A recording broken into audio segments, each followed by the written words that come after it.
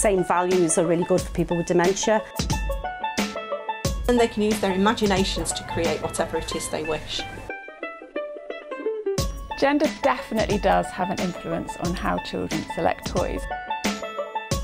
I think that toys can be very beneficial for a child's education. Lego is here. Hey, kids. In the UK, the average spent on children's toys is £438 per child. But can toys be used for more than just recreational purposes? Can they help develop young children's social skills? I do think children benefit socially from coming to Weathertops. It gives them an opportunity to share, learn different communication skills and interaction skills, and it's really important that they do get to work and play with other children as well as the adults that are in the room, such as our sixth form students and also parents and carers.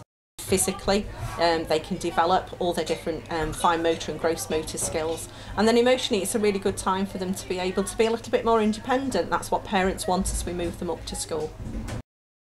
Yeah, I do think children benefit coming from Eversley Nursery School. The whole nursery environment, being with friends, play. We work to the EYFS, so it's a government programme. All children learn individually. We track all their progress, so you can see what they've learned and where they've achieved. All of my own children have come here as well, and now they're all, well, one's still here and 3 are in school. One's just past the 11 plus, so that's proof that they've benefited from coming here. The girls that plan it, both the level 2 childcare students and the A-level students, have to make sure that they've got activities out for a wide range of children. So we have children from 0 to 4. They've got to make sure that there's stimulating activities there ready for them to, as I say, to problem solve, improve their concentration. So even something as simple as Duplo is absolutely fantastic for them. Learning their colours, you can do it on numbers, you can do it on shapes, sizes, and then they can use their imaginations to create whatever it is they wish.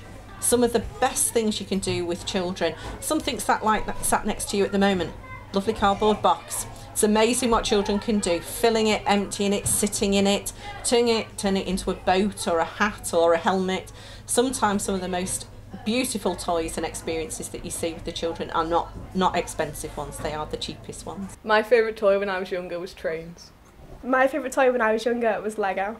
My favourite toy when I was a child was a Nintendo DS because of the variety of games.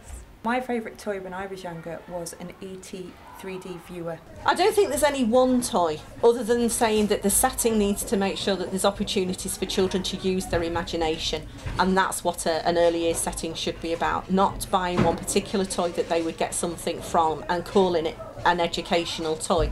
All toys should have some educational value of some description, so it's about making sure those toys are available for all children to access in whatever way they wish. However, children don't just benefit from toys in social situations, they can also be used to develop in an educational sense.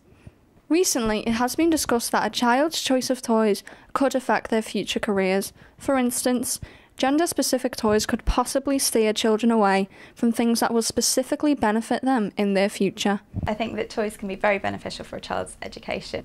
So, for example, integrating toys and playing about books that children are reading in school can help them with their literacy development, and it can help them learn to retell the story.